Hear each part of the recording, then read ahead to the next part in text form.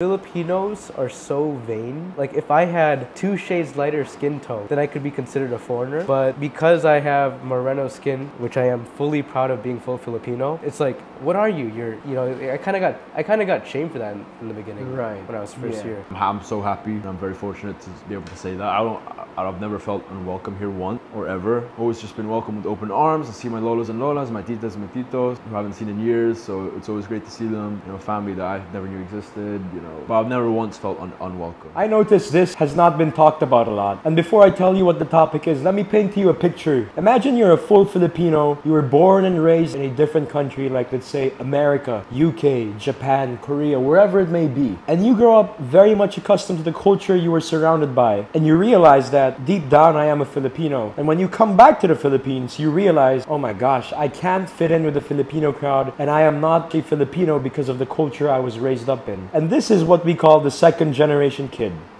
And I've noticed along with it, like myself included and the friends I have, something that's not being talked about a lot, because on face value you could consider them to be foreign or Filipino. But I want to tell you a personal story, guys, because this is my channel. I want to be vulnerable with you guys as much as possible. But I am a Filipino Japanese that grew up here in the Philippines. In fact, I was born and raised here. And the harsh reality that I have to bring to you guys is I have a hard time fitting in with the Filipino people. And yes, you could argue I grew up in a Filipino country, in a Filipino school, but I have to let you guys know, I grew up in a very Japanese household. My dad was Japanese. Everything was Japanese, from the food we ate, the mannerisms, the culture, the way we address our elders, the way we bow, the way we say itadakimasu, and all those nuances. Everything was basically Japanese, but my first language was English. And I went to the school here in the Philippines called Colegio de San Agustin Makati from my grade school years up until my senior high school years. And yes, you could say you were raised in a Filipino school, you were raised in a Filipino country. Didn't you at least pick up the mannerisms and whatnot? I have to let you guys know, CSA,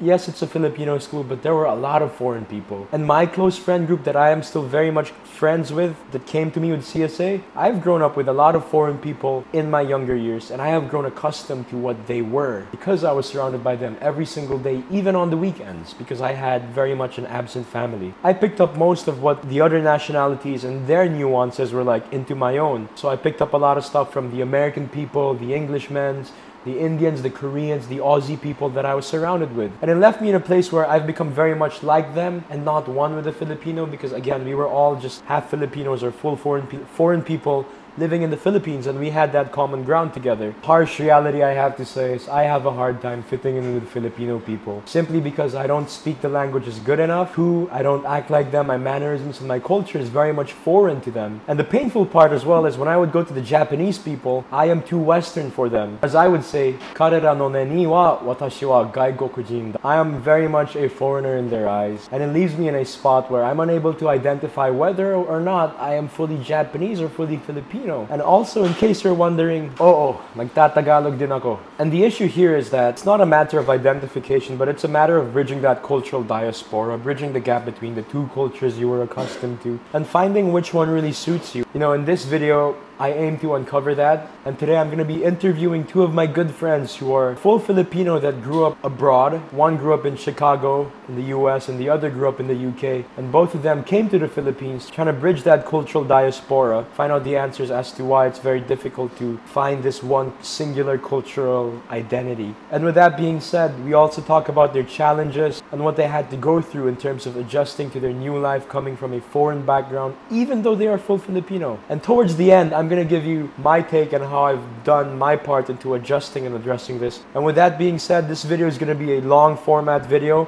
a sit-down interview where we can get every one of our guests and even myself into their very most vulnerable form, where we could just be completely honest about our experiences. And keep in note, we go into very controversial topics here as well, about prejudices against foreigners and whatnot, so stick around and don't cancel us. But with that being said, here's the first interview with our guest speaker, Evan. So my name is Evan Lareska, also known as the Savvy Expat on YouTube.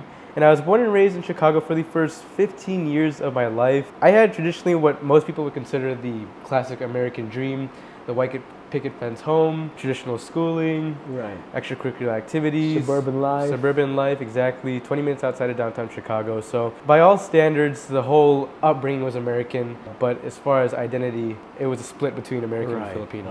Yeah. But both your parents are full Filipino though, right? Both full Filipino. Yeah. But the thing is, it's interesting because unlike most traditional second generation families, in a sense, I might be slipping into the third generation American type of family. Right. Because here's the thing, my father, he was born here in the Philippines, born in Manila, but then moved to the U.S., Cicero, Chicago, at the age of 1. His entire upbringing was fully in the U.S. Right. And then my mother was born and raised in Michigan. Yeah. So everything is just full American from then on out. Yeah, except for that 1 year of my dad's life. Yeah. So would you say all traces of being Filipino have been lost? I wouldn't say all traces because I spent a lot of time with my grandparents growing up as well. And so their whole life, they were born and raised in the Philippines. And so they were able to rub off a little bit of Filipino culture into us. I mean, just things like watching Wawawi with my grandfather, listening to OPM. Right. But other than that, like most Filipino culture was not ingrained or integrated in my early stages. So Evan, would you say back at home in the US, were you raised in an American household or Filipino household? 100% I'd say an American household. Well, 99% because Right. we're still Filipino. Still ate Filipino food, but that's just as far as the extent of Yeah. Filipino culture we had growing up. Majority American just because I could say for our family personally, the thought of even moving to the Philippines never even crossed our mind. Right. And like some Filipino Americans or Balikbayans will say, yeah, I'm gonna go back to the Philippines. But even that phrase, going back to the Philippines, is was not even for our family because we Right. wouldn't be going back. We were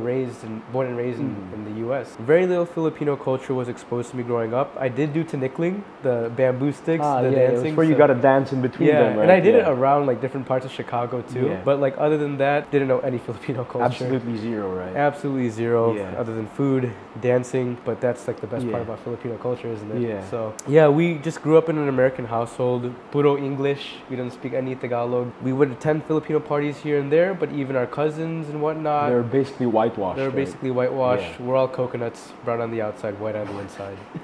That's a really creative way to put two and two together. Pretty But much. what's it like growing up as a Filipino in Chicago? It didn't cross my mind that I was like Filipino, but I was growing up in the US. You know what I mean? Because if a Filipino were to move to Chicago in the latter years of his or her life, it would feel like they're out of place. But Right. for me, it's like you don't know what you don't know. So I wasn't exposed to Filipino culture, so I didn't have to think about me being Filipino, being in the US. It was like my eyes were blind. I didn't know I was Filipino. Right. Obviously, I knew I was Filipino by blood, but I didn't think about that. So being raised in Chicago, it's just a melting pot of cultures. Nobody really thinks, all right, this is my background, that's my background. Yeah. Other than gathering for this kind of cuisine of food, we're all just Americans. Right. You know, and I think that's a really beautiful part about the U.S. Yeah. Other than like certain areas having discrimination and whatnot, at least in Chicago, we all are just Americans. I think on the news, and this is where it kind of gets a little controversial, but on the news, I think racism is kind of exaggerated. Right. To be quite honest, Yeah. because when you actually live in these places, nobody is slandering or based off of where you're from. Right. Yeah.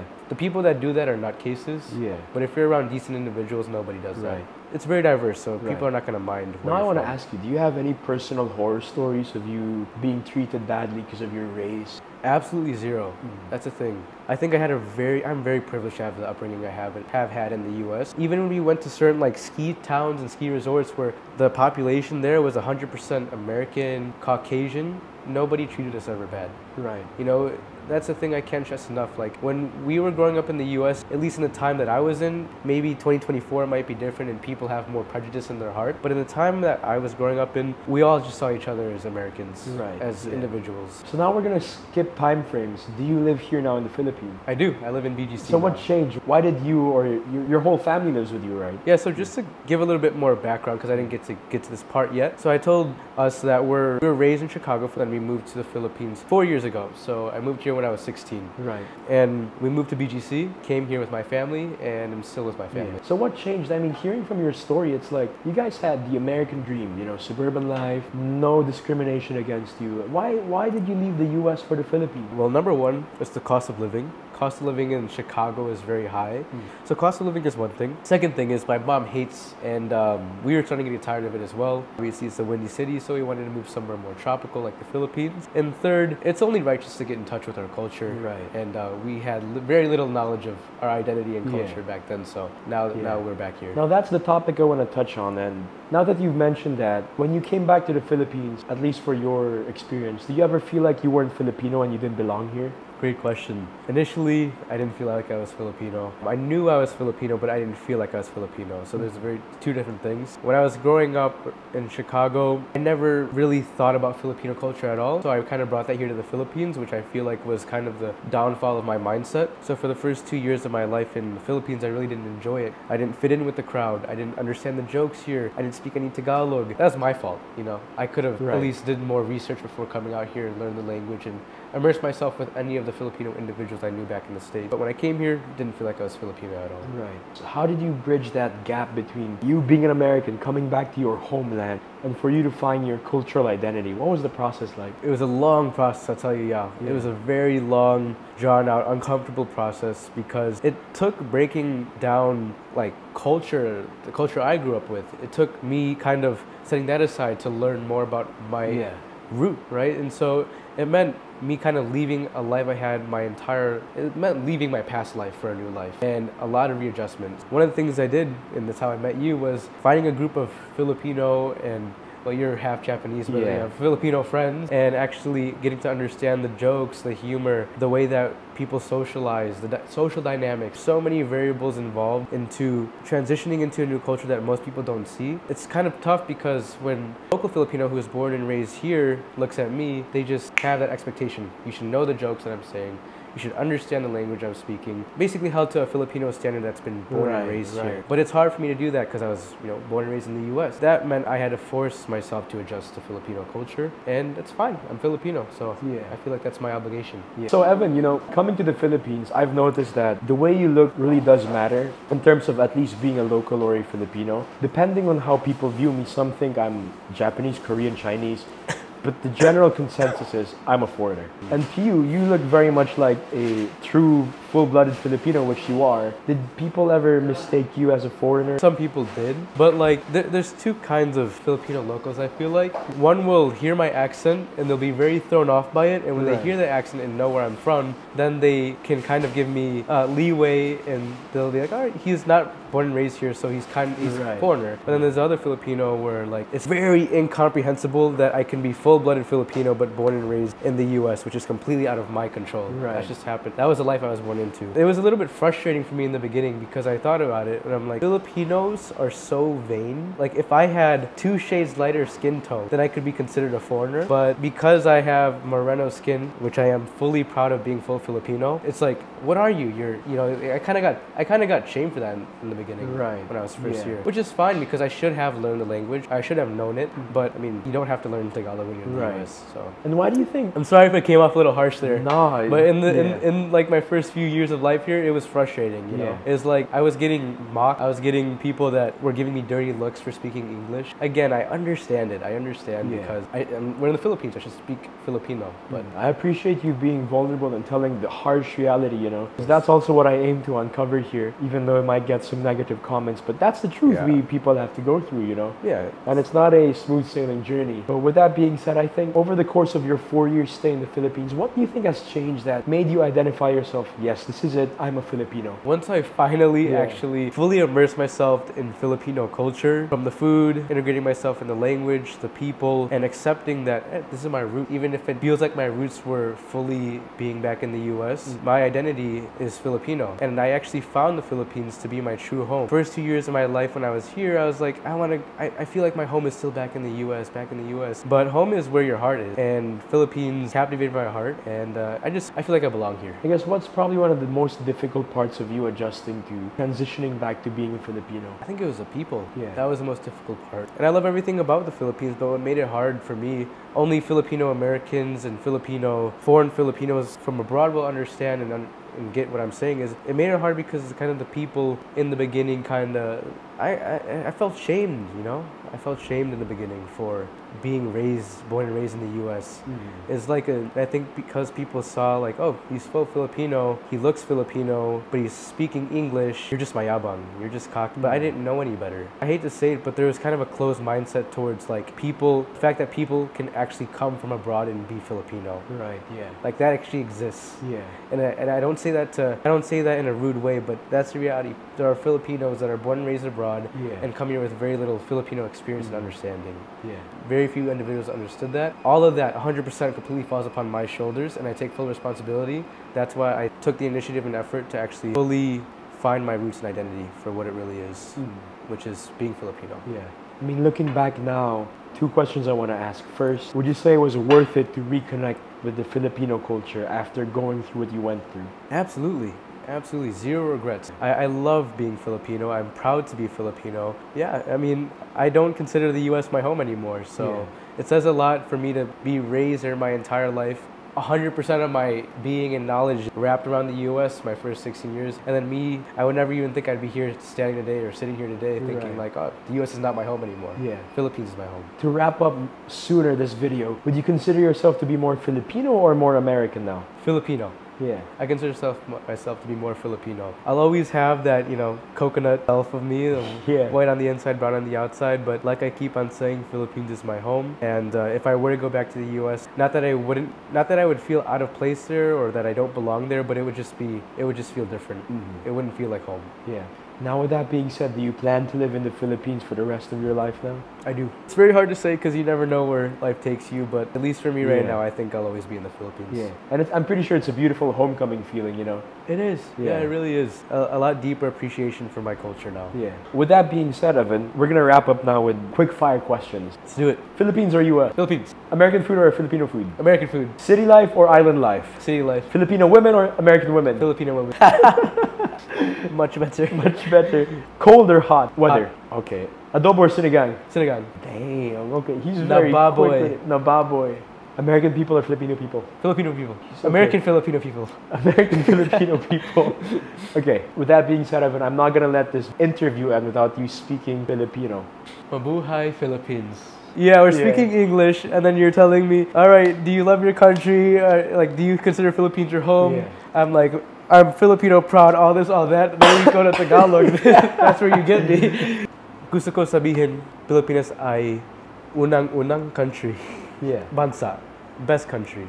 With that being said, thank you so much, Evan. Thank you, It was a pleasure. So my name's Matt.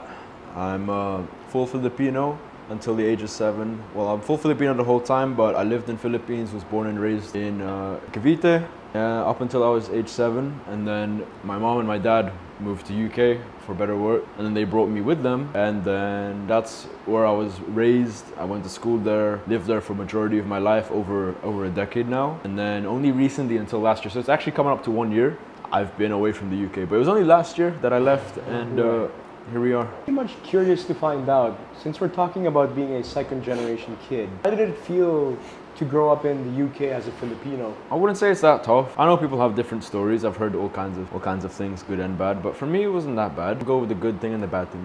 The good thing was I learned how to adjust to different culture, and it helped me with my social skills. Because not only was I full Filipino, moving to the UK, a different country, I moved schools a lot, like a lot, 4 or 5, must have been like 4 or 5 times. We were always moving around different locations, different cities, different place to live for many different reasons, right? But you can see it as a good and a bad thing. The bad thing, obviously, is you're not sticking to one friend group. You have to constantly remake new friends. Right. And at that time too, I was super shy, super introverted. Eugene's reference. I was super shy, and I was just super like reserved. And I was very. I was like known as a quiet kid. So me having to make new friends. Obviously, it's easier when you're younger because all you have to do is ask, "Hey, do you want to play with us?" Definitely. Yep. Cool. As you get older, you kind of have to be more, have more social calibration around it. So not as easy, but I wouldn't trade the world for it. I had to adjust. There were times when it was really hard to adjust, and obviously it came with some I wouldn't say bullying, but I want to talk about that bullying part later on, but growing up, Yeah. did you have more English friends or Filipino friends or foreign friends? I had more English friends for sure. But here's the thing, like us Filipinos, what we do is we stick together, regardless if it's UK,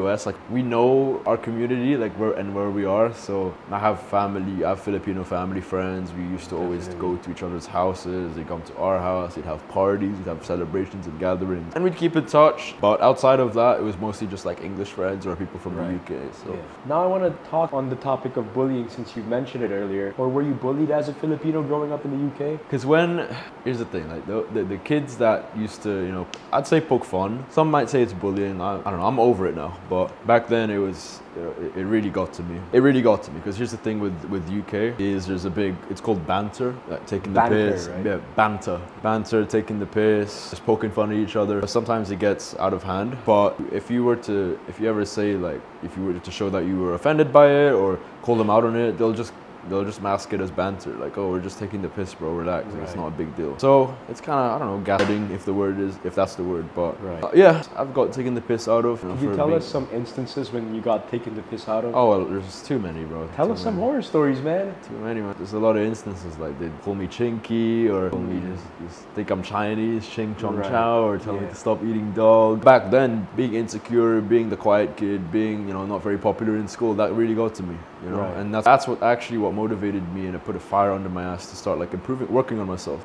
So I wouldn't be in that position any longer, or like kind of become better than these people who were bullying me or taking the piss out of me, you know. But I'm over it now, so it's all good. I don't care. You know what I find interesting is that, in case you viewers are wondering who I'm going to bring up, his name is Mike Makapinlak. You should watch his video down in the description. Like Matt himself, you know, the common denominator between the two of you, both of you are full Filipino that grew up abroad. And all of you just really had to work around the fact that you guys were not in your home, that you guys were getting picked on, and you obviously had to do something about it, right? Yeah, picked on. So I guess, what's probably the difficult part about adjusting and realizing, crap, I should stop getting picked on? People who I thought were so-called friends ended up being very, very two-faced and not being who they said they were. I want to go back into the whole being a Filipino abroad, and if you want to find out more about Matt, we've made an interview with him. It's very extensive. We really go into every single detail on his life.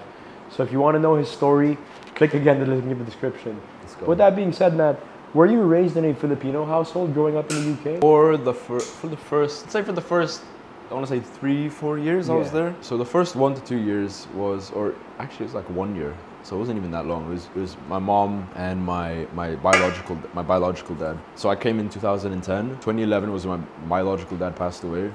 And then it was just all good. Me and my mom for a while. And then after that, as I said, we had family friends who were Filipino, also living in UK, pretty close to them. And we actually became housemates. Like they let us move in with them. They had like a spare room, and we were living there for like a couple of years. So that's still a Filipino household. And then around 2015 was when my mom met my stepdad, who's British. Full British. And also met my stepbrother. So that's when she met him and my stepbrother. That's when I got introduced to them as well. And then 2015 was when we moved into a house together. And then from 2015 onwards, that's what it's been like. It's just been a British household. British household, pretty much. British Filipino household, kind of. Being in the UK for an X amount of time, would you say you picked up more English or British values and culture sets? Yeah, I'd say so. And I guess, what's the difference between a Filipino household and a British household? That's a good question. A couple differences, I'd say. With Filipino household, they're more traditional. You know, whatever the parents want is what they expect you to. It's a non-negotiable at that point. It's a non-negotiable. If you're going to be a doctor, a nurse, a lawyer, or a basketball player, that's pretty much what you have to do, unless you want to, you know, upset your parents. Maybe in the short term at least. But it's very traditional in the Filipino household. It's very family oriented. What I love. Like every time there's a Filipino party going on, or a gathering, or you see your other lolos and lolas and titos, and titas, your cousin, that fifth cousin you never knew existed. There's always one white guy too. There's always and some white guy who's married to a Filipina. Jokes aside, like, it's super welcoming, super family oriented, traditional. And that's a good and a bad thing, of course. Because if you're traditional, at least you uphold certain values, which is what I respect a lot. Yeah. But with the British household, I'd say it's more, you have a bit more freedom as to what you want to do. Right. There's not as much of that expectation. Again, there's exceptions on either end, of course, but I'm just speaking in generalities. And, you know, I've grown up there for over a decade, so I can speak on this, right? You're more free to do what you want to do, even what you're passionate about, even if it's like a degree or a course or a job that maybe doesn't pay well, but say like, oh, okay, as long as you enjoy your work, then you go do it. Another thing as well, again, could be different, but from what I've seen in English households, it's not as like family oriented. And let me explain. It's like everyone's kind of, it's not to say that families aren't close and they don't love each other. It's more so like everyone is doing their own thing. Right. Like the daughter might be somewhere up north studying, right, or living in her own place. Yeah. The brother could just be, you know, minding his own business in his room, playing football, video games, and then it's just the mom and the dad in the household, and mom's maybe like, I don't know, on a girls' night out or a girls' date or cooking dinner, and then the dad will just be off at the pub watching football. I'd say those are the main differences that I've noticed, at least. But it's hard. It's like comparing apples and oranges. Yeah. It's very hard to compare the two. Being in that whole British setup as a Filipino, would you consider yourself to be more British English or Filipino? A good question. I'd say Filipino at heart. Yeah. Regardless of the fact that I've lived in the UK longer than I've lived here in Philippines, I'd still say my heart and I'm Filipino. Yeah. At heart. I've taken on a lot of British influence, as you can tell by the accent, what I'm wearing. Central C, represent the mandem. And I have a lot of British friends and people people I love over there. I always like to think I'm Filipino at heart. Like that's where I go home to. Yeah. Now that you're back in the Philippines after leaving UK at 19, how does it feel to come back to the Philippines as a balikbayan or a kababayan? It wasn't that hard, to be honest. Everyone welcomed me with open arms, which I'm very grateful to have happen. Because I've heard stories too. I've heard other stories when it wasn't really the case, or when you come back as a balikbayan and the people treat you differently. You know, I do believe in the Philippines, you're judged a lot by your looks, right? So if you look foreign enough, they're immediately gonna pounce on you. I've had some of that before. Are you full Filipino, man? Yes, I'm full Filipino. Yeah. Yeah. Because he looks very chinito, right, guys? That's what I was saying. That's what I was saying to you, bro. Like I might have to do a DNA test to verify. Right? But you're probably right. I probably have chinito genes in me. Yeah. But full Filipino. So. Do you ever feel unwelcomed here in the Philippines? No, never. And again, I'm so happy. I'm very fortunate to be able to say that. I've never felt unwelcome here once or ever. Always just been welcomed with open arms. I see my lolos and lolas, my titas and my titos, who I haven't seen in years. So it's always great to see them. You know, family that I never knew existed. You know, but I've never once felt unwelcome. Do people still mistake you as a foreigner here in the Philippines? Yes. What do they think? They think I'm Konyo. They think I'm Chinito. They think I'm Korean. I know Singaporean's one of them. Singaporean, Thai, I've gotten that sometimes. Chinese, I've gotten that. Yeah. Anything but Philippines. That's so funny. It's anything but Philippines. I'm telling you, man. I'm showing my passport and everything. But you also have a English passport, right? I do have an English passport. Perfect. So that means you can go anywhere now. So we're gonna wrap up now with a few quick fire questions. Philippines or England? Philippines. Adobo or crumpets? Adobo. Of course, what kind of question? Beef tapa or English breakfast? English breakfast. Cold weather, hot weather? Hot. Tea or coffee? Coffee. English women or Filipino women? Filipino woman. You know why. I mean, I know why, they don't know why. Come find out why. Come find out why. That's very devious of him. Final question, Keith. Come to Philippines. Everything's better in the Philippines. What's the saying? It's more fun in the Philippines. That island life or city life? City. Okay. Oh, that's hard. Yeah. That was hard. There's a time and a place for island, there's a time and a place for city. Yeah. Marunong ka ba mag-Tagalog? Apo. Marunong ako mag-Tagalog, pero konti lang. And yes, like I've said, guys, at the end, I would give you my personal take on what I've done to bridge this cultural diaspora and to keep this very transparent with you guys out there, to keep it a buck, because I'm no liar here. I've not done so much in terms of my part in bridging this cultural diaspora. I've tend to stick around the foreign people. Most of them are Westerners or East Asian. Stick with them because it's what's comfortable to me and they get what I've gone through in terms of growing up. But at the same time, it's very difficult for me to adjust since even now, I'm still surrounded by a lot of foreigners. I don't live with my family, and I'm surrounded by Spanish people, Latin people, where I'm picking up more of their culture. So again, my life is a melting pot of different cultures, and it's hard for me to narrow down singularly which culture I want to identify as. But yes, in my part, I am a Filipino, I am a Japanese, and I have to do everything I can to understand that culture. And being born here in the Philippines, it's not been easy. You know, I mean, depending on my angles and the lighting, I look like a foreign guy. but at the same time I also look Filipino. And having that preconceived notion that, oh, this guy's probably mayabang because he's a foreigner, kind of leaves me in a spot where I don't want to explore anymore. I still consider myself to be Filipino. My brother tells me, Pinoy ka. You have to be happy about that, and I'm happy about that. And I would always tell people and brag, I am a Filipino and I love it. But right now, I think my duty as a Japanese man is to bridge that gap between me being a Filipino and a Japanese. Though I've mentioned I grew up in a Japanese household, I lost my father when I was 17 and I basically had no relationship with him at all. And I plan to learn that part of my culture and understand what it's like to be a Japanese. But with that being said, I hope this puts some light into what being a second or third generation kid is. And I hope you viewers out there can also be much more kind to those people that look Filipino but grew up abroad, because again, everyone's got their own unique story. With that being said, follow my socials down below, and I hope you enjoyed this video. Until next time.